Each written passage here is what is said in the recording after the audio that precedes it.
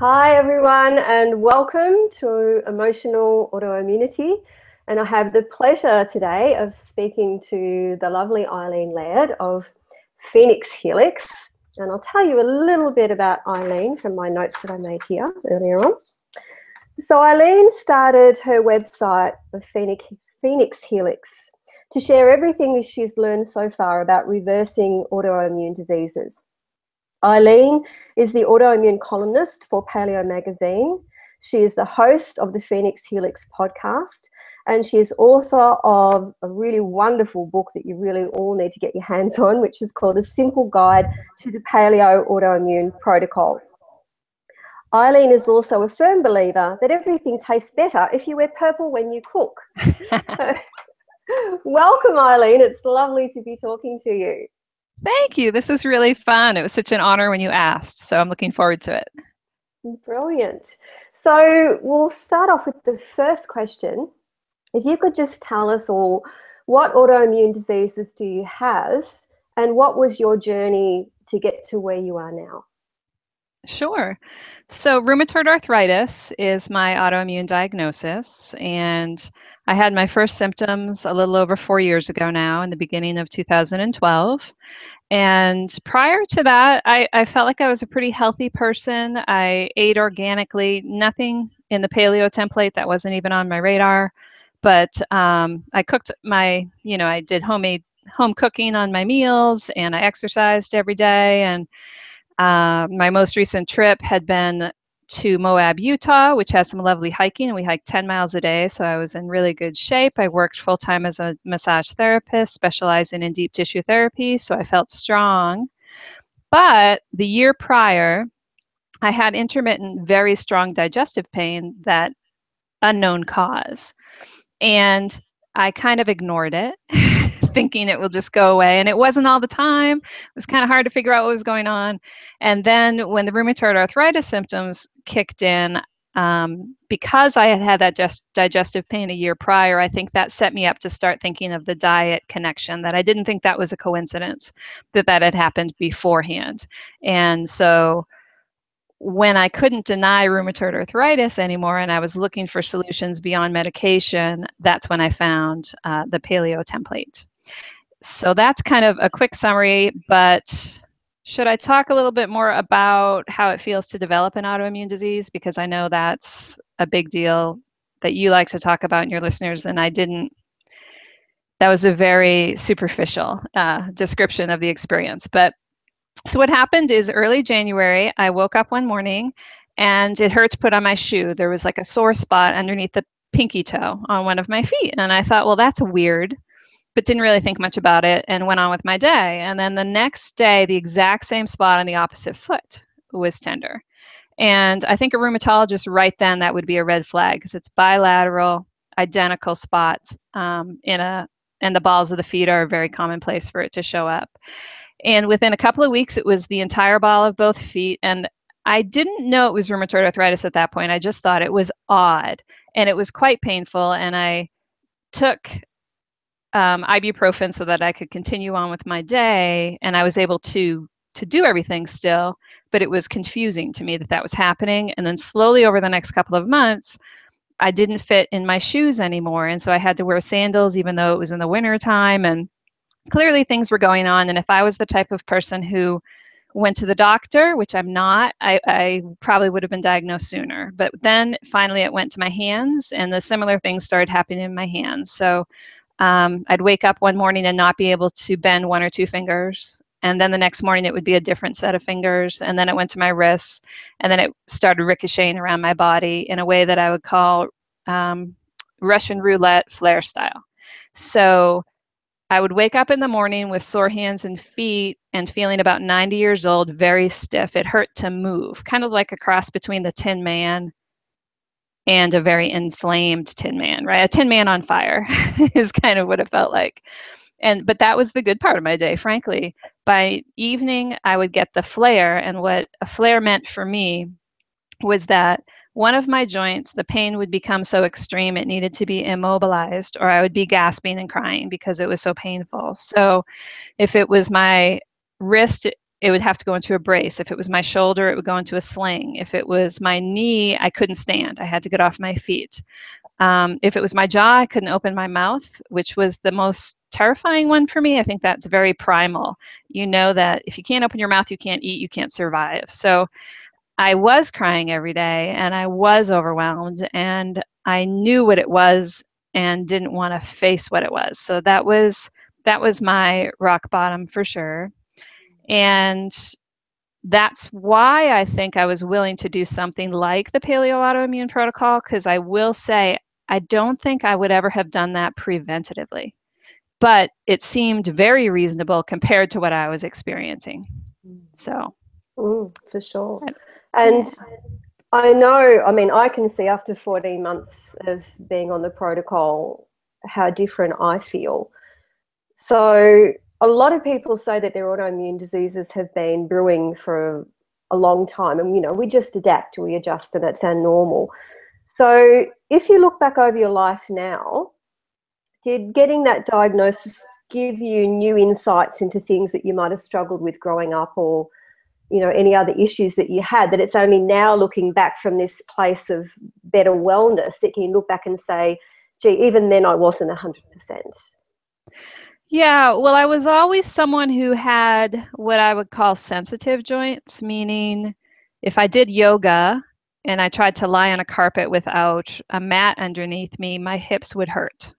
And I liked a nice soft pillow topper on my bed, and a firm mattress would wake me up because my joints would get sore. So my husband would jokingly call me the princess and the pea, like the fairy tale that I could tell probably if a pea was under the mattress.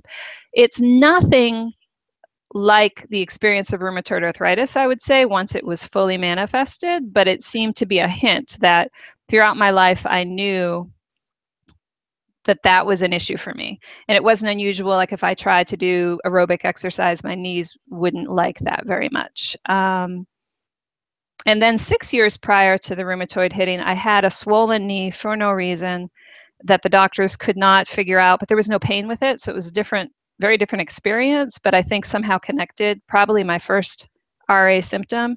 And interestingly enough for me, they would drain my knee. It was fluid that would build up, and they would drain. I couldn't stand because it would destabilize the knee, and they would drain my knee. Within 48 hours, it'd be back to the same big size. And because I was a massage therapist, I had actually synchronistically been signed up for a lymph drainage therapy class right after this started happening.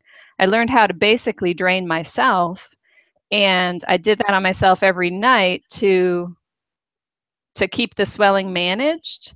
And within 6 months, it had gone away to the point that it was not disabling anymore. But it took 3 years before I got full range of motion in that knee. So that's an example of a strange, weird thing that isn't what your body is supposed to be doing. Doctors didn't have really any answer for me. And looking back, I'm thinking that was probably one of the first times RA tried to kick in, maybe. And maybe because the lymphatic work, it's so cleansing and detoxifying and helps your circulation, it helped my digestion, it helped balance my hormones, all these things that affect autoimmune symptoms. Maybe I delayed onset for a few years because of that. So I feel lucky for that. But I will say when it really hit like a wrecking ball in 2012, the lymphatic work couldn't touch it. So it definitely came on fast and furious when it finally wanted to come on. And we tend to think of rheumatoid arthritis as an old people's disease, don't we? I mean, you're, you know, certainly nowhere near that. I mean, what was it like at your age to have a diagnosis of something like that? Well, I don't think of it as an old people's disease because it's nothing like arthritis. So my mother, for example, ironically, has osteoarthritis, which the only thing we have in common is joint changes, but there's nothing else about her experience and my experience that are the same. So that's a result of her age. She's in her upper 80s. She didn't have any arthritis until I think maybe her 60s or 70s even. She never had the kind of pain I had ever to that level. And how she described it was that it would feel like pressure on her joint rather than fire inside the joint. For me, it was like it was on fire. For her, it would be pressure, for a couple of days as the joint changed shape, and then it would never hurt her again. So it was a very different experience, and probably because I knew my mother's experience and then I had younger clients with autoimmune disease, I kind of think of autoimmune disease as a younger people's issue, even though you then have it for the rest of your life. People can get it. And RA, the juvenile rheumatoid arthritis, is one of the toughest versions of it. So often if someone gets it as a child, it's one of the hardest ones to control. So it didn't make me feel like something weird was happening age-wise, but it does make you feel old overnight because your body is so stiff, sore, and weak, which isn't the young experience, right? Especially to go from, actively hiking and being fit to, being immobile or not wanting to move just because of the pain. That must have been really hard.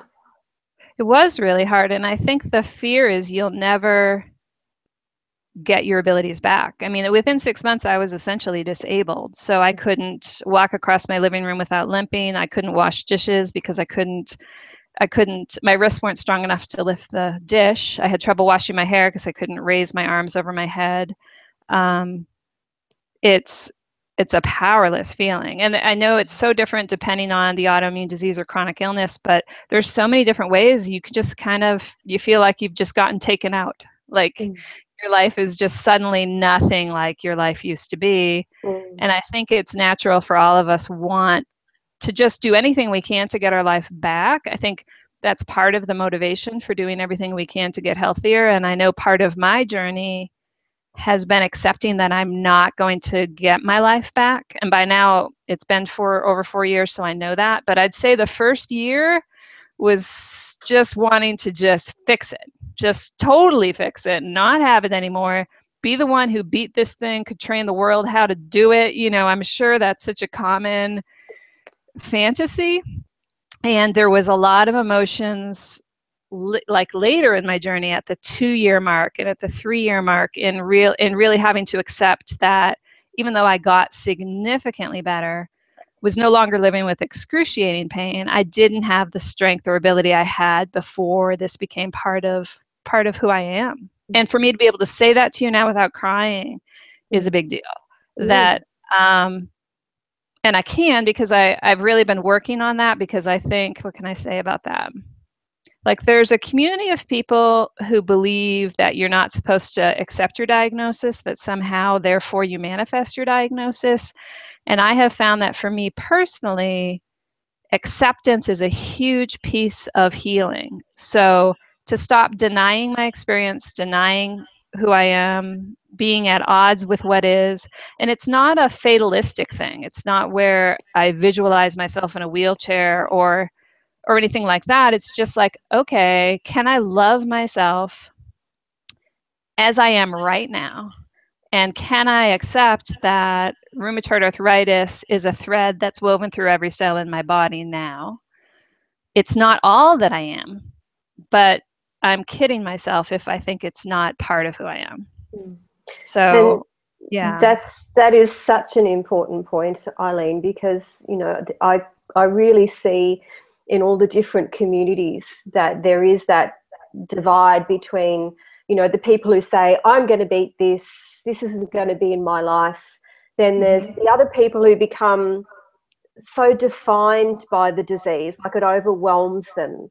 And they get stuck in the mire of the emotional and the brain fog and all of that. So it just becomes too much and too big. But in my view, I guess the way for me to cope, because I had a similar experience to you as being disabled, not through the same process, but I didn't have any energy to do anything. I had no gas in the tank to do anything. I was in a lot of physical pain. And it's when you see your life was one way and then suddenly like everything's off the table and you don't know what's going to happen to you, you have to come to some terms of acceptance of that. So I always think of it as respecting the disease, but at the same time doing everything you can to support yourself physically, emotionally, medically, all of those different sorts of things. So you create the best possible health available to you in any given moment. Yes. And so I think you and I identical in our philosophies on that. Yeah, it is about living the best life possible with autoimmune disease. And for me, part of living the best life possible is accepting that I have it. Because I will say that fighting it all the time is exhausting, and not accepting it, there was a self-love piece that was missing. It was like I'm not somehow worthy if I wasn't strong enough to cure it, or if I wasn't the miracle worker. Well, obviously I'm just this average Joe, just like everyone else on the planet, right? And it's not that I would ever have I thought differently, but I think some of those unconscious beliefs are somehow I should have been able to do something that quite frankly isn't possible to do. So I think accepting it for me is really accepting being human and being imperfect and finding richness in life that isn't a perfect life. And that's the human experience too. And I understood it logically when this first happened, because I will say I had a really good life up till then, and I still have a good life. But I'd say that was the hardest thing I'd ever gone through, was the onset, the rapid and severe onset of rheumatoid arthritis, when I didn't know if I could survive what I was experiencing. And I had certainly seen enough people in my life who I loved go through similar experiences that knocked them to their core. And it may have been losing someone extremely close to them that they loved. It might have been cancer. It might have been chronic disease, all sorts of different things. And I had somehow sidestepped all of the really tragic things in life for the first 43 years. Now, it doesn't mean life was perfect. I didn't have pain. I did, but not to a soul-crushing level. And so I knew even when it happened, I could say to myself, well, this is part of the human experience. This is my turn. But I still was hoping it was temporary and I could just kind of get over it. So yeah, so I feel like I've come along. This is on my mind a lot because I feel like I've come a long way this year. And it's layers, right? Layers of acceptance. Mm-hmm. And so, and I feel a lot more at peace with myself and a lot more loving toward myself to not be, I don't hate the RA in me anymore, I guess. It's not anything I would have chosen, but but it's part of who I am. And certainly good things have come out of it too, as we know that happens. Absolutely. And I think that's one of the biggest hurdles that anybody faces when they suddenly develop a chronic autoimmune disease or any sort of chronic disease. When they're looking for an answer, people will try something, like they might try to change their diet or they may try something else. And if it doesn't get them back to exactly where they were before they got sick, they give up and say, that's not working. So they keep searching almost like for the holy grail that's going to get their life back to how it was. And so that acceptance process and the grief process that you've got to go through is just such an important stage. So I'm really glad that you brought that up. Yeah, and I think you're right. There's definitely a personality who's looking for the magic pill, so they don't really give anything a chance to work. And then there are those of us who will do the things longer, but we feel like we have failed somehow if we haven't reached like remission, for example. So one thing that I'm open about this on my blog and podcast, but not everyone hears it. So I will say it again. I am not in remission. So I improved my symptoms by about 95%, which was huge. It was the difference between disabling, excruciating pain to living a full and beautiful life. But RA is still active in my body. I am not the person I was before. I need to continue to manage my lifestyle and my diet and my self-care in a way that someone who is healthier than I am doesn't have to do. It requires a lot of vigilance. I'm extremely sensitive. So there's all those pieces, and I certainly have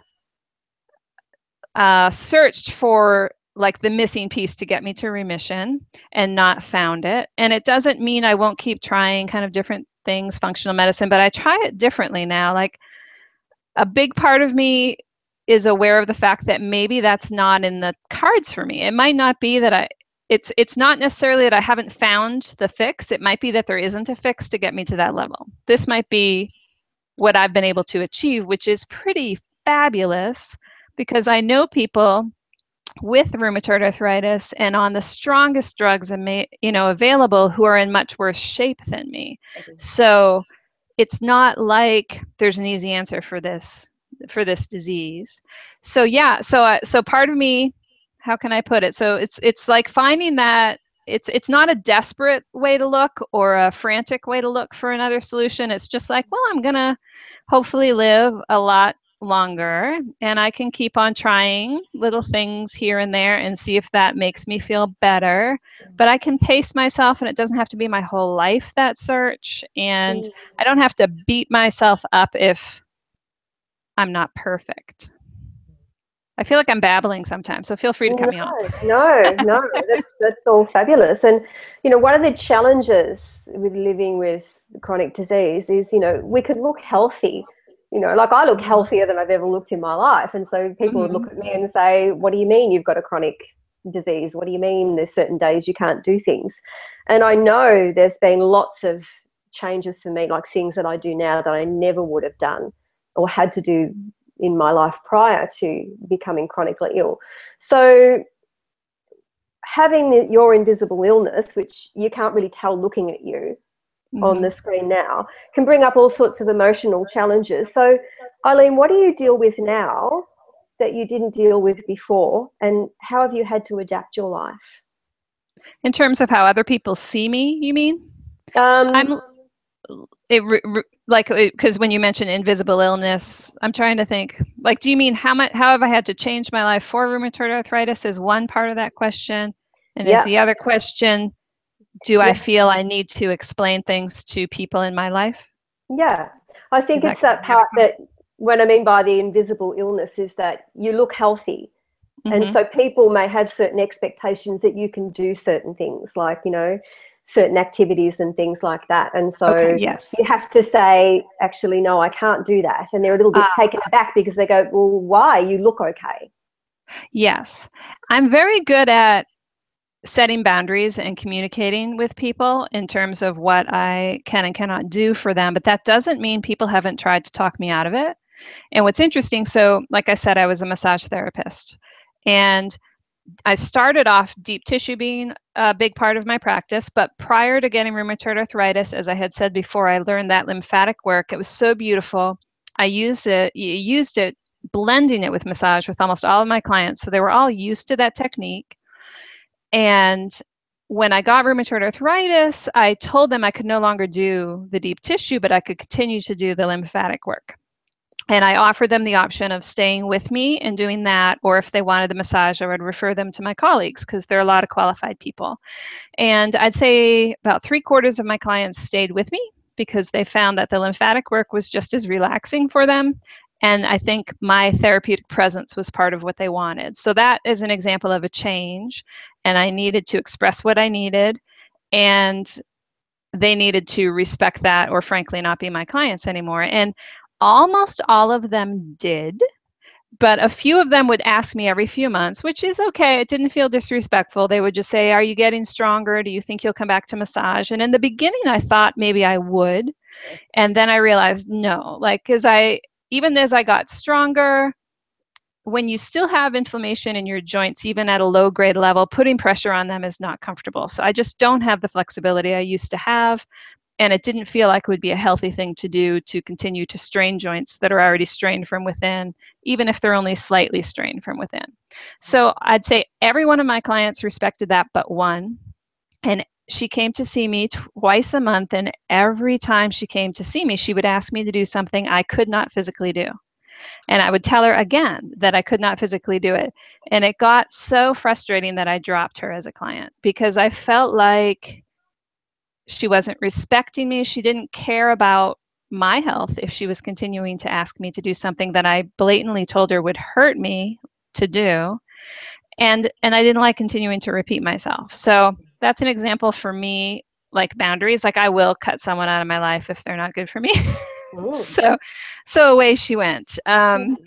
My friends they love me so much, and I have really good friends, but some of that, it's just they wouldn't know. Like when I was at my worst, I was in so much pain. Hugging hurt, and the worst thing in the world was being introduced to someone because they'd want to shake your hand. And that just hurt like anything. And so I had to let all my friends know in advance that that wasn't on the table. And thankfully, I can hug people now and shake their hand, and that's not an issue. But there was a time. And I remember I went on a river float with a few friends of mine, and we were blowing up, like inflatable mattresses to float down the river. And there's that little, whatever you call it, that part you blow on that you pull out, and then you put the thing on and you put it in. And I couldn't do that. And I think, again, it's one of those things that if you don't have that kind of pain, whatever that pain is, no one can predict that for you. So I didn't feel bad that they didn't understand that, because it's crazy. Like when I think of that, even when it was happening, I was like, how can I not pull this how can I not have the strength to pull that tiny thing out and push it in without hurting myself? But I didn't. So I just had to take care of myself enough to be honest and ask for help. So I had to ask for help a lot more often. I am married to a good man, and so he was very supportive from the beginning, and I had to ask for his help a lot more than I had prior. That was interesting because he's one of those people who always puts on a good face. And so when I was at my worst, I could tell it was tearing him apart, but he almost didn't seem to be aware of it because he was so focused on me. And part of what happened, the gift of me improving, was seeing him improve emotionally and physically alongside me. And I will say it's hard for me to talk with him honestly about the journey, I think, because he's so wrapped up in it. I think that's just part of the spouse thing. We've had a few times when he has downplayed my experience because, for two reasons. One is I think it's too hard for him to see when something's difficult for me. So he doesn't, and it's unconscious. He's a nice man, so he wouldn't try to protect himself and hurt me. But by downplaying it, he doesn't have to worry so much. Yes. Yeah. And the other piece was he's big on positive thinking. And so, like, he was afraid if I was honest with myself and him about what I was experiencing, somehow that would make it worse. And then I think part of it is it's a gender stereotype, but men do like to try and fix things. They can't fix this. So again, it's hard for them to just listen. So I know there were times when I burst into tears just because I felt like I wasn't listened to. And I had to have that conversation I think a lot of partners have had, where you just say, I don't need you to fix anything. But I need you to just listen and nothing else. Just listen. Honor that I know myself well enough that I'm not exaggerating this experience, and maybe give me a hug, and that's it. And that feels so much better than someone saying,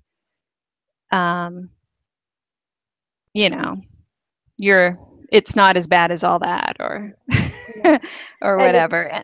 Yeah. That's that whole validation experience, isn't it? I had a similar issue when I was at my worst with my eldest son, who's 26, and I could see that he was scared. I could see my family was scared for me. They didn't know what was going to happen. I was scared.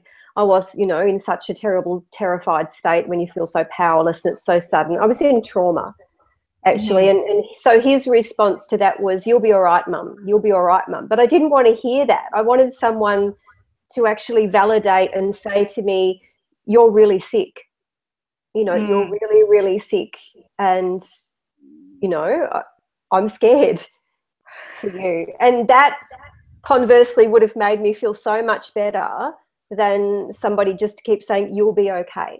You'll be okay, because I felt far from okay and there was no guarantees I was ever going to be okay. So I totally get where you're coming from with that, and I think that's something that people really need to know. To understand somebody in a crisis, you've actually got to acknowledge what they're saying, that yes, yeah, I hear you. You're scared, you're in pain, you're afraid. Yeah, and if anyone's watching this who loves someone who is chronically ill and they're not chronically ill themselves, what I think Carrie and I would say to you is relieve yourself of any pressure to fix anything, because we're not looking to you for that. At least, I certainly wasn't. There might be the occasional person who's maybe got a victim personality, maybe they think you should fix it, but that's really, I don't think the vast majority of people are expecting that. And then, yeah, and so I think that would be a relief to just say, hey, you know, we're not expecting anything from you except to love us and listen. And it is such a powerful thing. Like when my husband finally did that for me, I felt like cathartic. It just felt amazing. I felt, ironically, he had been trying to cheer me up, which I didn't realize. But when he stopped trying to cheer me up and just listened to me, then the grief kind of lifted, I think, because it just needed to be expressed. So, and on a smaller level, that happens with people who aren't as close to me. I've had people say to me, like when I say I'm not as flexible as I used to be, they'll say, well, you're not working out the way you used to be, so maybe you're just out of shape. And they don't mean any harm when they say that. And what they mean by that is when they don't work out and then they try and work out, they feel stiffer, and that they're trying to probably relate to my experience. And I'm just like, yeah, it's nothing like that. And I think, to be fair, until they feel what I feel, they wouldn't get that. I wouldn't get it either. I think they're trying for that common ground, and without realizing it, I think this happens to a lot of people with chronic illness, and it's frustrating, is we feel like people are minimizing our experience by comparing it to their own. And probably, to be fair to the other people, they're just trying to understand, but they don't have the frame of reference. No. And until it happens to you, you have no concept of what it's like. And I mean, certainly I know people in my life that have chronic illness and things like that, and I had all the empathy in the world. But until it happened to me, it was like I had a whole new understanding. It was personal. You know, it was. I felt the exact same, Carrie, because my massage clients, I ironically specialized with people with autoimmune disease because lymphatic work is very helpful for them. But I also found them the most challenging clients because I couldn't make them feel better for long. Each session helped them for a short time, and it was so challenging their lives. And I had sympathy, and I thought I understood. But yeah, how I would describe it is I had a 2D black and white image of what they were going through, and it became 3D full color when I got rheumatoid arthritis. And I don't think there would have been any other way for me to get that kind of empathy. No. And I often say, to make sense of the experience for me, that it was like getting my autoimmune diseases and the way that it happened was like you go into a different world that you never knew was there. So you had entry to this whole new world with a whole population of people that you never really knew about, and you become part of that world. And it's a really interesting transition to go through. It is. And one thing I want to speak to with that, because I was thinking when we were talking about the people who loved us the most sometimes having the toughest time. So it's important to find someone in your life who you can be honest with, who can handle that. And sometimes it's like people like you and I who will meet each other online. And that's, I think, one of the reasons the Paleo AIP community, it's a beautiful community. I think it's incredibly supportive and rich and deep. And it's just because life is not about the small stuff for us. Like, I know I've been in some groups, how can I put it? I'll sometimes be in conversation with AIP bloggers, and the conversation's always so compassion-based for ourselves and our readers. And we really seem to be grounded in what matters and what we're trying to deliver to the people who come to our blogs.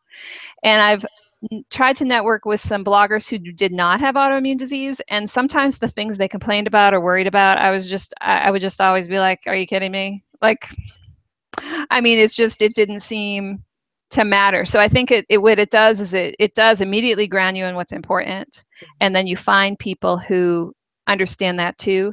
And the one thing I love about the AIP community is we are all empowered to try and help ourselves, because I'm sure you've run into this. If I join a rheumatoid arthritis group, a general one, it can be one of the online, it can be one of the scariest places to hang out, because people are sharing horrifying experiences and often don't feel they have any power to change those experiences, and get upset if you suggest they might have some power about it.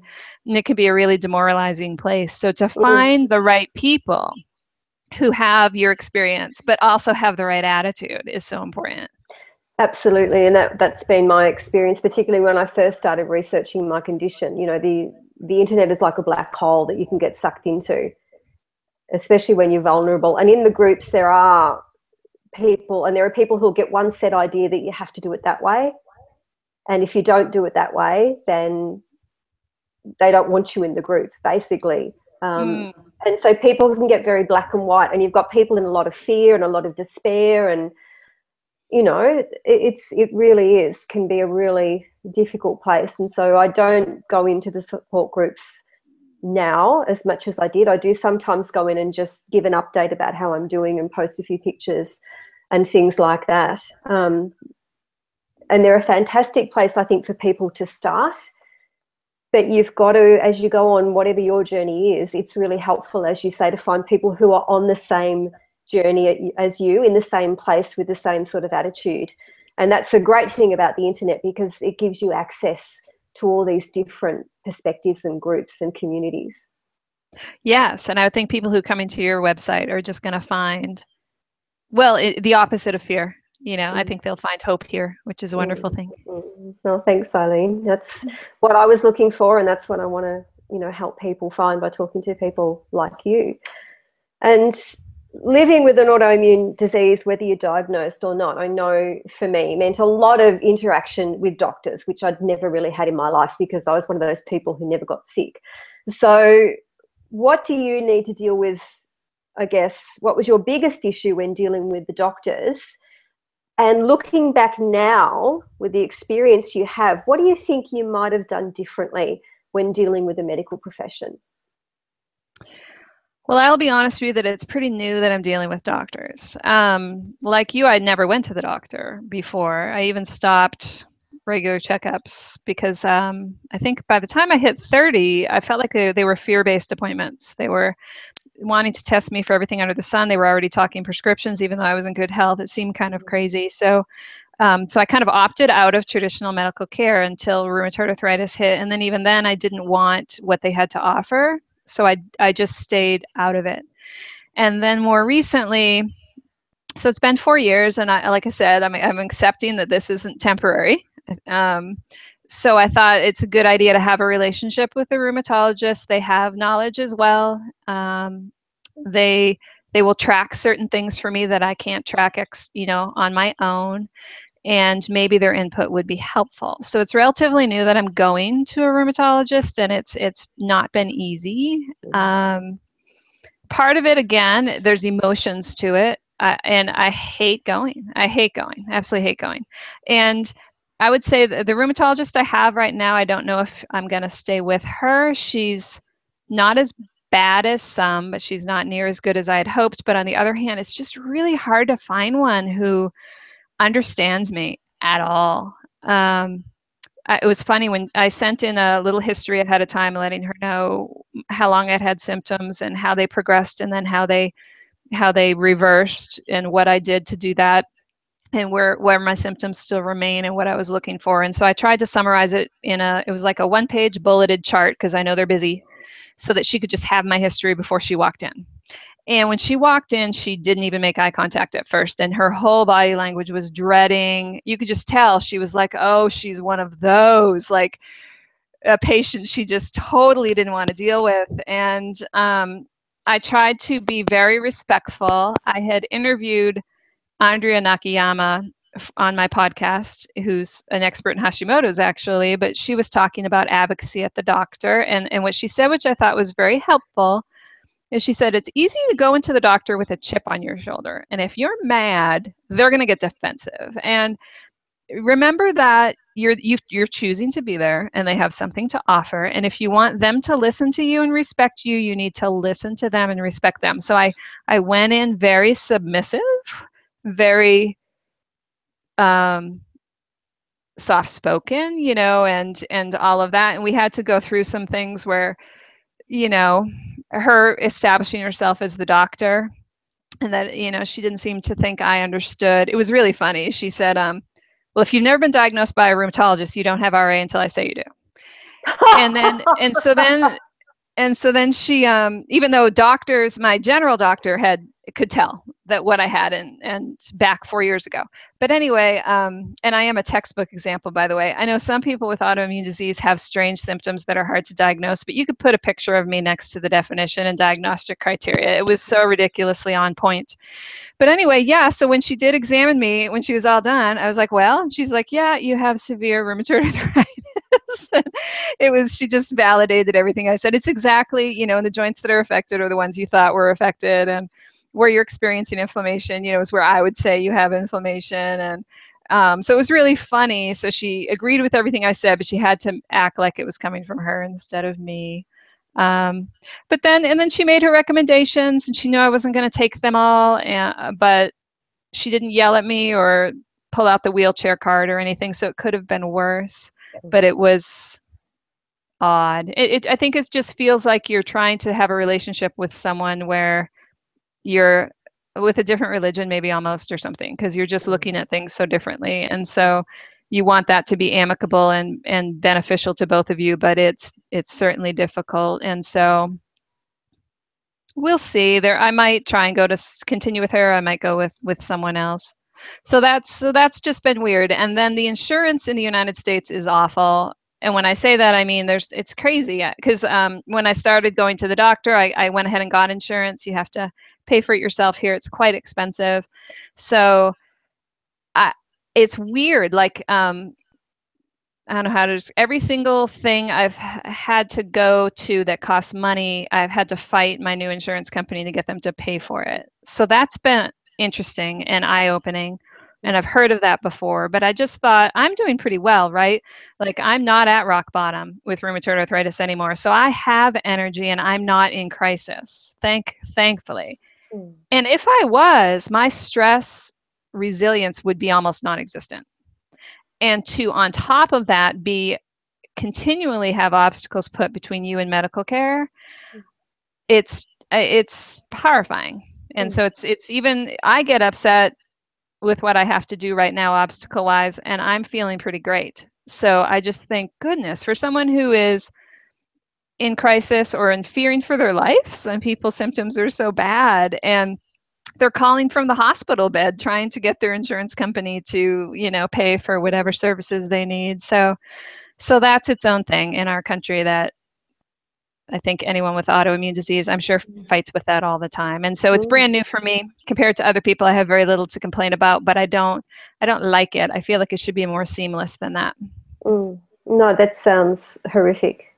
Really, really horrific. So autoimmune disease adds so many challenges to how we feel and perceive and relate to our body.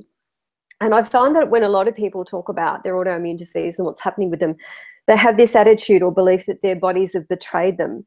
So, Eileen, did having your rheumatoid arthritis, does it change the way you see your body, and did it change your relationship with it? Yes, but in a different kind of way. I'll say that I was never, how can I put it? One of the first posts I wrote on my blog was, "My body is not my enemy." So right from the beginning, I've always believed in healing through love. And I think I came to that philosophy long before I got rheumatoid arthritis. And I tried to help my clients with that too. Some of my clients would come in and say, "Beat my body into submission." And I would say, "Honey, that's not what your body needs. And so we're not going to do that today. But I will, I will provide tender, loving care to your body, and you will hopefully feel much better when you leave." So I had that philosophy anyway, and when it happened to me, I felt very tender towards my body, and I definitely wanted to care for my body. And then I think what I realized very recently is I felt like I had been the one who had betrayed my body rather than the other way around. And that was an unfair position for me to take as well. So I blamed myself for getting autoimmune disease because I wasn't perfect beforehand, because I had had some symptoms that were clearly problematic with the digestion and I didn't do anything about it. That when rheumatoid arthritis started to develop, I waited until it was at a peak crisis before doing anything about it. And part of me, I think, believed that if I had done something sooner, I could have stopped it from happening. And looking back now, like if anyone else had told me that, I would be like, "Oh, Carrie, no, no, that's not how it works. We're not that powerful, actually. I mean, we are, like, we can, I will always say it's about living the best life possible with autoimmune disease, and our choices make a huge difference in how we feel, but it's not the same as being able to fix it completely or even prevent it completely. So when I look back on my life, first of all, it's funny. Like, when I look back on my life, it's like, okay, I ate organically. I gave up a high stress job and started working. I only part-time as a massage therapist because I didn't want to have too much stress in my life. I was excellent on self-care, doing things like lymph drainage therapy on myself on a regular basis. I got fresh air. I loved my job, so I didn't have any problem with that. I had a good marriage. I had ended some toxic friendships and made good friendships, so I learned there. I'd resolved issues from my childhood. Like, if you had a checklist of like things to do that to remove potential inflammation triggers or disease triggers, I had kind of gone through that list, not perfectly. Like, I never smoked. I never did drugs. I stopped drinking to get drunk when I was 20, even before I was legal. I ate junk food, not to excess. I was never obese. I drank Diet Coke, so I had, things that I wasn't perfect. But when I look back on my life, it's so ridiculous to pick things like, okay, so I drank Diet Coke and I let some digestive symptoms go unresolved, so therefore I deserved to have autoimmune disease. I deserved rheumatoid arthritis. So that was interesting to uncover and forgive myself for. And part of it was the logic part helped in terms of just looking at it more clearly. And then it was almost surprising to know I even thought that way. And then I know what it was on a deeper level is, I think, if I blamed myself for getting it, that meant I caused it, which means I could cure it. And instead, if I have to accept that maybe this was going to happen to me no matter what, and I'm going to continue to have this no matter what, that is, again, a new level of acceptance. And so anyway, I don't know if that's clear or not. So that's how I feel now. I feel like I used to feel like I betrayed myself. I no longer feel like I betrayed myself. I forgive myself for not being perfect. And I'm just trying to keep on loving my body going forward and loving myself going forward. Yeah, and that's such an incredibly common thing, and I see that all the time with my clients, those who have autoimmune diseases and those who don't. It's like you get to a point where you have this like epiphany or this insight or this realization. You can look back and go, I sort of see where that might have come from, or I sort of see the path that led me to where I am now. And then what happens is people get so angry with that former self, or angry with that part of their life, that I always say to them that is so unfair. That is so unfair to you, because you've just got this insight. You've just got to this place where you've got this knowledge. And clearly this was the point, the only point you're ever going to get that knowledge. So it's not fair to judge who you were then by who you are now. I mean, that's like blaming your 2-year-old self for something that's happening to you in your 50s. It's have the insight, go, fantastic, I have the insight, I can see, what could have contributed. What can I do now that's going to make that better? And from that place, you get into power. Yeah, I love how you put that. And it is true. I mean, you don't know what you know till you know it. And I'll tell you, when I look back, when I was having that digestive pain, the most I would have considered doing was going gluten-free. Paleo was not in my radar. So I really don't. And when I did go gluten-free prior to paleo, it did nothing for me. So it's funny. So even when I see these points where I could have addressed it, I don't know that like you said, I wouldn't have had the knowledge to address it correctly anyway. So yeah, it is what it is. I'm sorry, what? I said, or the motivation. Yeah, the motivation, absolutely. And for me, a lot of people sort of said, "Oh, how could you change your diet so radically?" And I was like, I was so sick, I was willing to do whatever it took so that I could stay alive. Yeah, and I feel the exact same way. Yeah, you're absolutely right. I remember when I first started trying diet, I tried gluten-free, sugar-free first, and I remember hoping that I could get the sugar back. It's just so funny when I look at it now. And then when I mentioned that Diet Coke business, I remember I had a friend and we had been trying to give up Diet Coke for years, and we were just hooked on it, and after I had been paleo for 6 months, she asked me, "Are you drinking Diet Coke?" And I just laughed, and it made me laugh to even think that was ever hard for me to give up, because I don't even think about it now, and I would never consider drinking it now, and I think, golly, that was the easiest of everything I've given up. But before this happened to me, it was quite hard. So you're right. If you don't have the motivation. No. And I think that's where a lot of people struggle with making big lifestyle changes, because they're not sick enough to that point where they're desperate that they'll try anything. They're managing, they're coping, they may not be feeling really good, but it seems like normal life. And so for people from that perspective, it's harder, it can seem so overwhelming to say, I can't eat bread anymore, I can't eat cereal anymore, I can't eat this anymore. So you become too focused on what you're going to give up, because there's no concept you're actually going to gain anything. But when you're at the bottom, there's nowhere else to go but down. So it's like, I will do anything to change. I think you're right. And it's a different point for each person. So Whitney is a woman. She has a Facebook page called Nutrisclerosis, and she has multiple sclerosis. And she told me she remembered saying something like she would rather be in a wheelchair than give up bread. And she said she's mortified when she remembers she said that. But the truth is, it took until she had trouble walking. She was going shopping for a walker. Then she went paleo. But up till then, all the symptoms she was having, which were uncomfortable and a little frightening, and they involved her vision and various other things and muscle weakness, but she could still get by.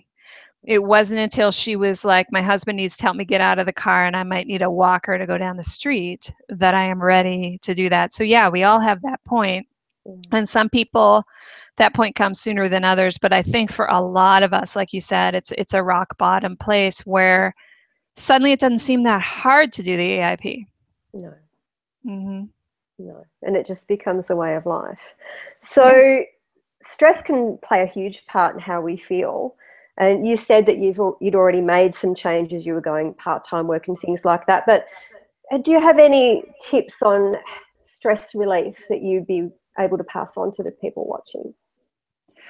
Yeah, well, it's funny. I'll always bring up meditation, and for people who are feeling that they can't do that are probably rolling their eyes and say, no, don't say that again. But I'm going to speak to it because it's helped me a number of different times. So when I was at my worst, meditation was the one thing that could calm me down emotionally. So I will say I'm not one of those people who it has a miraculous immediate effect on my symptoms, my physical symptoms, but it relieves so much of the emotional pain that comes surrounding those symptoms, and that emotional pain can make the symptoms worse. So I think, so when I was flaring, for example, and it was freaking me out, I think in the middle of a flare, there's so much terror and anger, and the thoughts going through your head is it's never going to stop, and I can't handle it, and I can't survive it, and you start to almost hyperventilate. And to meditate, it's kind of to let those thoughts quiet down and get a little silence between them. And again, it's not like anyone who meditates never has any thoughts go through their mind, but you stop attaching to them, you stop repeating them to yourself, you stop escalating them. Instead, it's just thought comes through, you note it, you let it go. And then eventually the thoughts kind of slowly calm down on their own. It's like, if it's a drag race of thinking, it slows down to just a gentle stroll of thinking, and it feels very different. And I would feel my heart rate kind of slow down, and the panic, like in my digestion, would kind of smooth out, and that was really wonderful and really necessary. So, and I still feel that now. I'm no longer having flares like that, so it's not as acute an experience, but I might be stressed out with a deadline. Even though I work for myself, I set deadlines and I meet them. I'm one of those people. So even if I set my own deadline, I still feel beholden to them. And if I'm feeling nervous about how much work I have on my plate, if I meditate, it can, again, take away those feelings of tension. If I am I am still a human being, so I still have emotions about life in general, or it might be about, again, the rheumatoid arthritis, because I think it is a continual challenge to be graceful with chronic illness. Even if you're doing very well managing it, you still have ups and downs. And meditation will help me on a day that's tough. Like maybe I'll wake up feeling kind of mentally groggy and not as energetic as I should, and maybe my joints are a little stiffer than I would like, and maybe my mind starts going to a dark place because of that. And if I meditate, it won't necessarily change how I'm physically feeling, but it will change my attitude about how I'm feeling. And meditation for me, it's a lot of different things. Sometimes it's guided. That's always nice because it fills your mind for you. Sometimes it's just listening to relaxing music and deep breathing. Sometimes it's classic silent meditation. Sometimes it's just being mindful. Like I tried to meditate the other night and my mind would not stop. It was just racing. And so instead, I just started paying attention to the room I was in, because it shifts your thought process. So I would just be like, okay, so how does the light fall from the lamp? What's that shadow? My blanket on my bed has an interesting S curve right now where it's folded over. And it's interesting when you just ground yourself in the present moment. It doesn't have to be glamorous. I wasn't out in a park someplace beautiful. I was in my bedroom, but I was able to, all I did was just look around the room and notice everything I could, and it calmed me down the same way meditation does. For sure. And I can't meditate. I've tried. I tried so many times. So what I did at my worst and what I still do now, because I think nothing makes you more aware of being sort of trapped than when you're in a body that's in a flare. And there's nowhere to go. Like you can't actually get out of your body and leave it behind for a while just to get a bit of relief. You've got to find a nice little oasis in your mind somewhere so that things can quiet down. And so I, unbeknownst to me, before I got sick, I had very cleverly made a fantastic hypnosis recording that I'd made for other people that actually turned out to be perfect for me. And I listened to that maybe 2 or 3 times a day because it got me to that really deep state of relaxation, because I was in constant anxiety, which is partly by the disease, but also a lot of it was caused by the disease, because, autoimmune depression and anxiety isn't like normal anxiety. It's physiologically generated by, the flare and the inflammation that's going on in the brain and the body. So it's not normal, just calm yourself down anxiety. It's within you.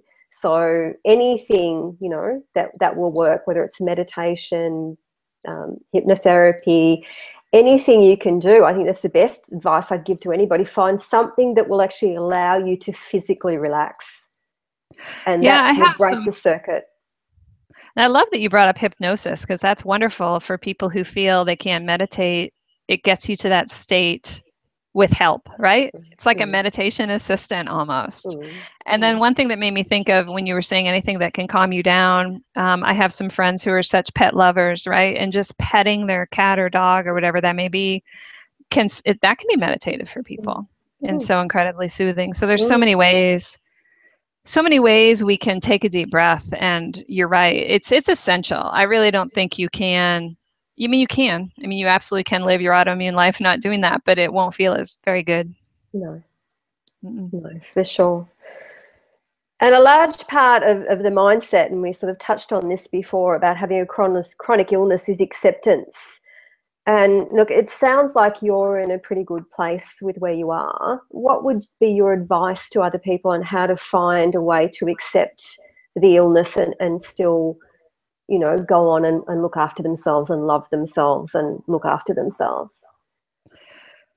I would say be gentle with yourself, and I would say it's a journey. It takes time to get there. I think setting the goal is a good thing if that's something that you intend to do and you want to do. And for me, so differently, I write in a journal. That really helps me figure stuff out sometimes. And so if you're a writer personality, that can be helpful. EFT, emotional freedom technique, is all about acceptance. It's right in there. I completely love and accept myself, which most people will feel resistance as soon as they say that out loud. So I think practicing EFT is it's like exercising the acceptance muscle. So I think that's helpful. But just take it one step at a time. It's because I'm 4+ years in.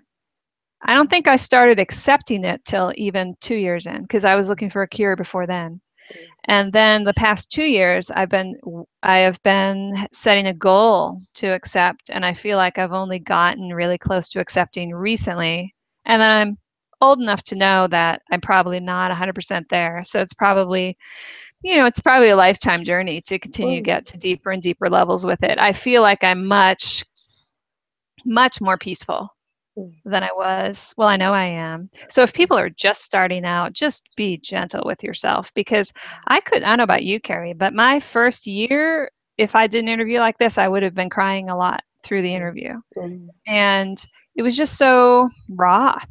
So I think that's part of the process too.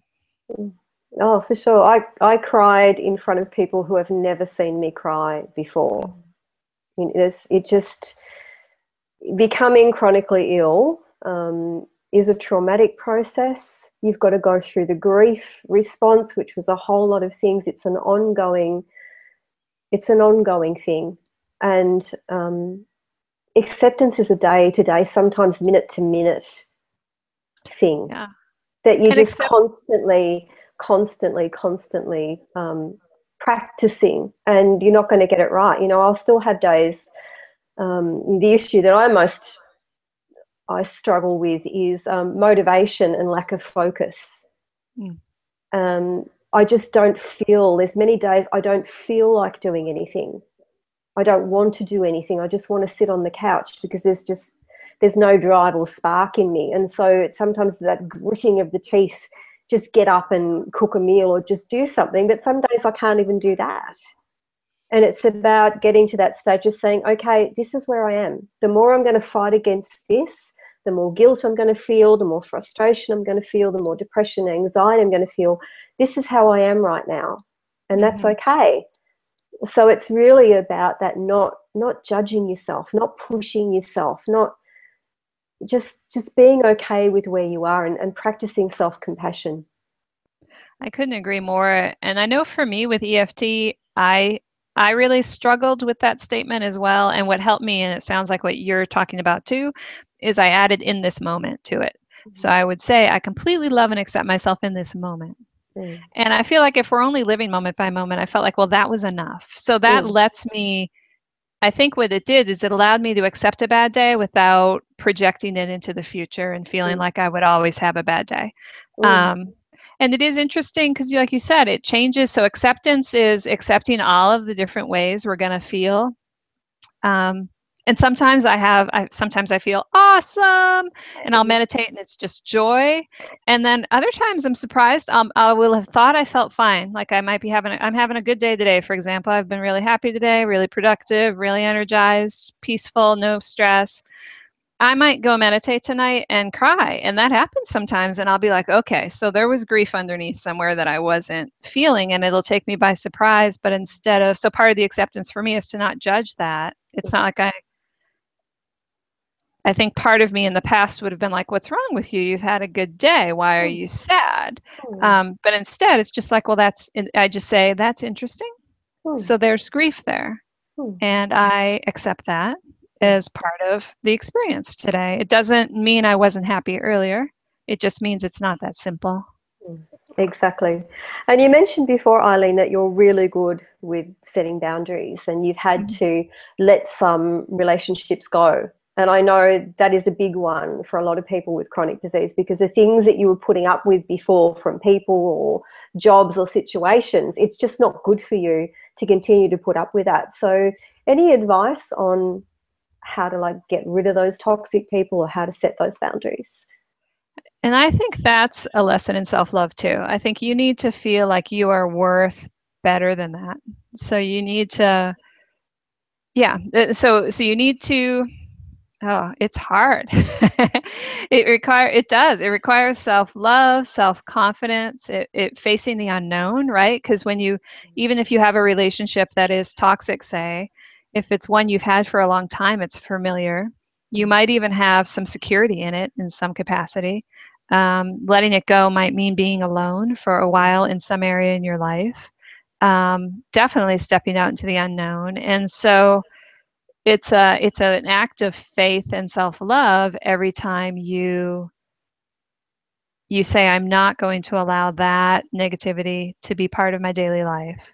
And I would again say, be gentle with yourself and do it as you can. I mean, it's not like someone can wake up one day and just say, okay, I'm just going to be a different person, because I know not everyone's like me. I I've been working on boundaries probably my whole life, and that's because, probably like you, Carrie, I'm very empathic. So as a young person, I could feel what people were feeling, and it would exhaust me. And so I learned how to not feel what they were feeling.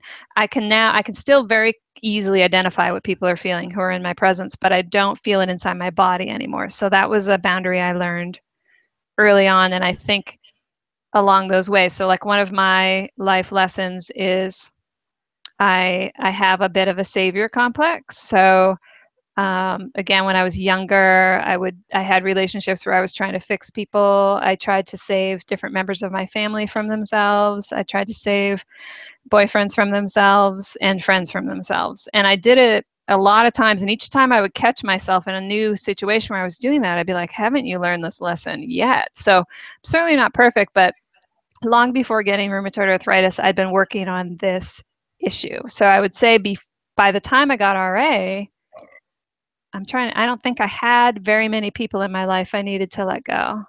You know, I had that client that I talked about, a couple of clients that I had to let go, but I think I had already ended most of the toxic relationships in my life. And some of them took me years to end. And others, it wasn't about ending them because they're my family, but it's about deciding how much energy I'm going to give them. And you get to set your own rules for this in terms of how you want to do it and how you want that person to be in your life or not, and how you want to prepare for it, and who you want to support you as you try and do this, and who you want to pick. If you have a bunch of people in your life that are like this, start with who's the easiest. Is there someone you can practice with, like some acquaintance or coworker who just makes you feel awful all the time? You don't even like them, but you're nice to them and you spend time with them. Well, stop spending time with them because you don't even care about them. That would be one place. You don't have to start with who you're living with, for example. No, absolutely right. And what's the key bit of advice that you would give the partner and family of someone who's just been newly diagnosed with an autoimmune disease? I have so much compassion for them too, because isn't it like it's like the family unit gets sick when someone gets sick, because it's not an isolated experience, and it's going to change everything. It changes the dynamic completely. And what I would say, two things. So for the people who love someone who's chronically ill, you need to have some support, because you're probably going to be providing a lot of support. And if you are a self-sacrificing person, you're gonna wear out very quickly. And so I do believe that the people who love us need to have some joy in their lives, and their life can't be totally about what's going on with us. And so that's the scenario of having someone in your life who's a natural caregiver. If you have someone in your life who is not a natural caregiver, they ironically have to go the other direction. So then the advice for that type of person, like say, for example, who knows? So say it's a husband who's used to the wife taking care of him. What I would say to him, it's your turn. That's the in sickness and in health, and that's the time, and you can do that. I think we all have the capability to give and receive care, but we tend to have something that's more natural for us, and we tend to attract people who are the opposite.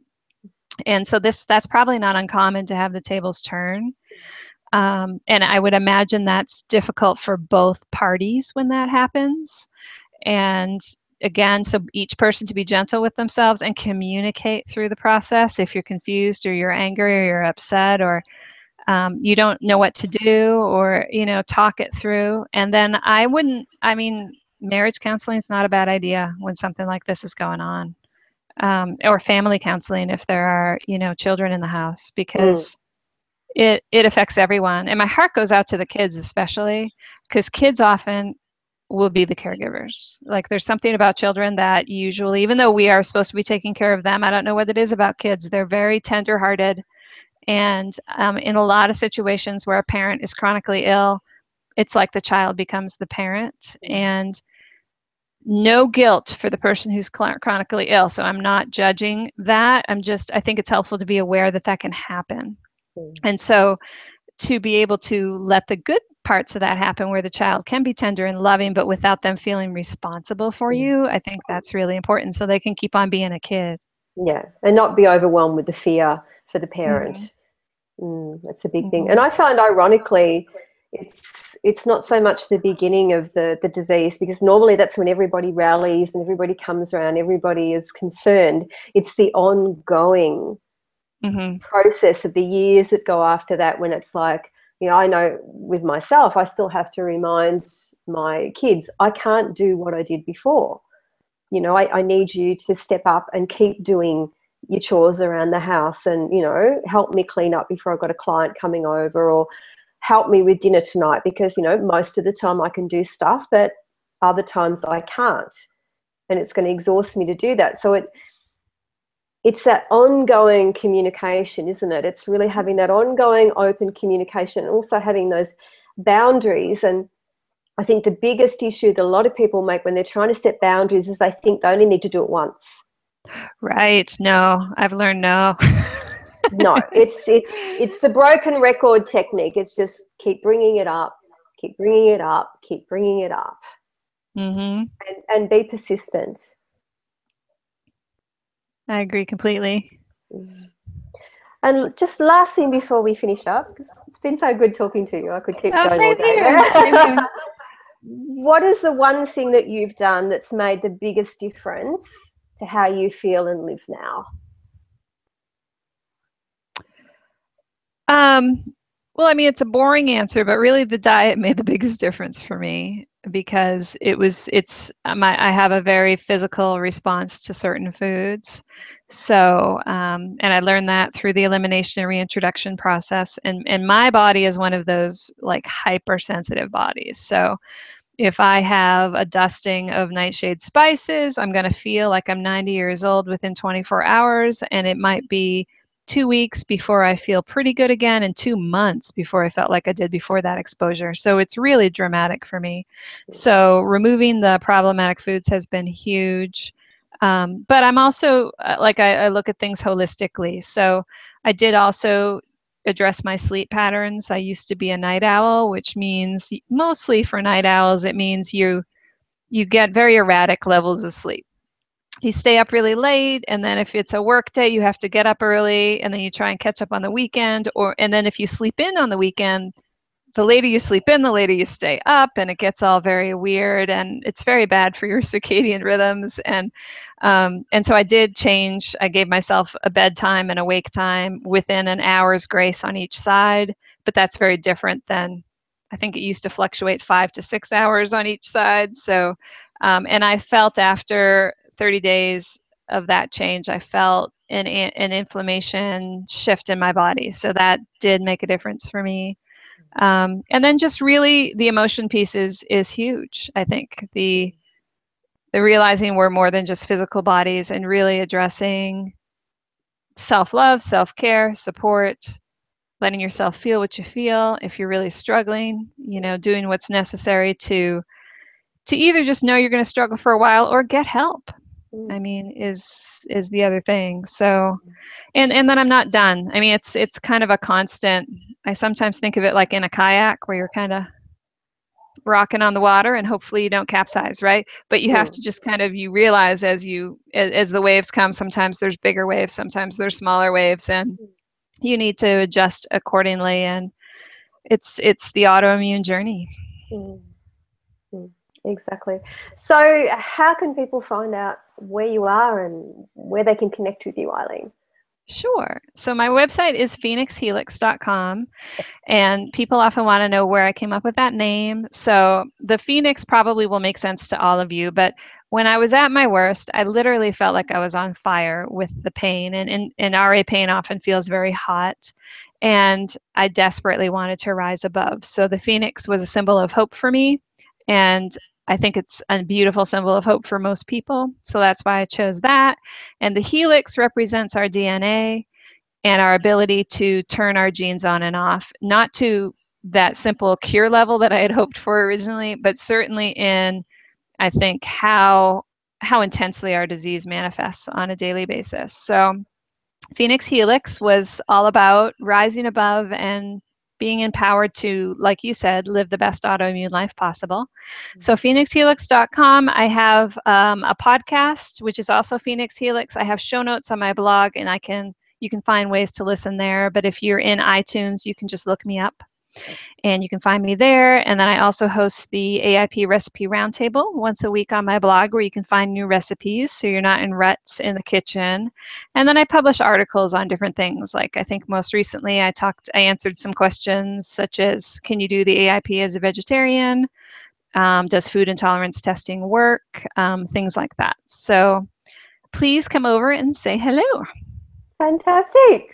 And I encourage everybody who's watching to do that, because Eileen was one of the first people that I found, and I found her own story was inspiring. Not only that, but the range of things you have on your website, Eileen, is just fantastic, from the scientific research stuff to the practical cooking to the emotional side. You know, it's a really lovely blend of all the things that people need to know to have hope and be inspired. So thank you so much for talking to me today.